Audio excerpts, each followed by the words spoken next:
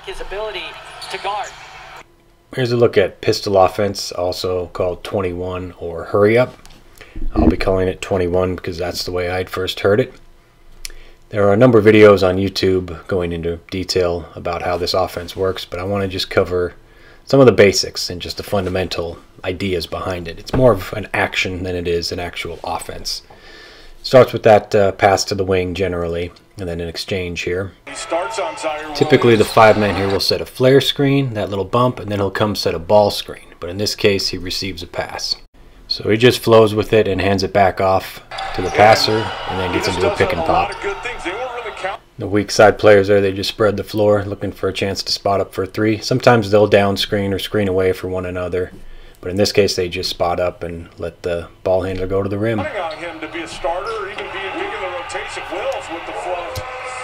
But Dalen, a standard of Stanford's defense, they double. Pass to the wing and then just chase to the corner. And we're going to get a screen here again from that 5-man coming over. He's going to slip this screen this time. He's not even really going to set it. He's just going to dive to the basket and get open. Double balls every entry. Whoa! Face of Terry. Almost done. Terry jumped. Didn't jump high enough. He's going to score way more. Again, we're going to get this pass to the wing. This time he's not going to go over. He's just going to go through the lane and then curl back around. Is a willing pass. Which shows you don't have to be robotic in this offense. You just keep the floor spaced. You got a lot of options. It's generally going to turn into that pick and roll. After that first pass, he's going to come set a screen and slip it. And got a wide open lane because of how well they spread the court. Shooting him when he's open. And so here, this is what happens now. He's going to slip the screen again, but when you start to get help down now, because the lane has been so wide open in the past, now we get the perimeter players more open because they have to come down and help on that screen and roll. And this is basically just a 4-out offense now. 4 out and 1 in. Good pass. Extra pass to get and get a nice shot there. 5-out offense as well. This pistol action goes right into a 4 and a 5-out. 4-out and 5-out offense very easily. And another read by the guard is not to even make this entry pass, which gives you a lot of good options because you've already set the defense up for that entry pass on a number of previous possessions. Typically 32 there would set a flare screen and then come and set a ball screen for the ball handler to get into a pick and roll on the side of the court there, like we've seen in other examples.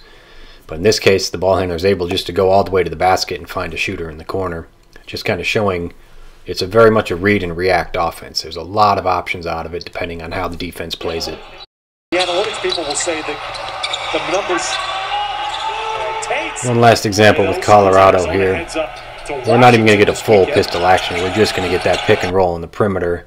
And typically those other 2 players on the weak side would exchange or pin down screen of some kind of movement over there. In this case, they just stay put. And instead, they just swing the ball to that side and are in their 4-out offense now. The player that came off that roll part of the pick and roll, he just stays in the post looking for an opportunity to get open.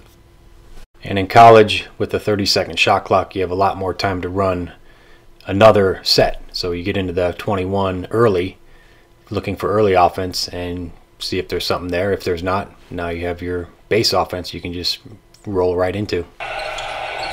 This is Arizona's second conference game. Nice feed inside.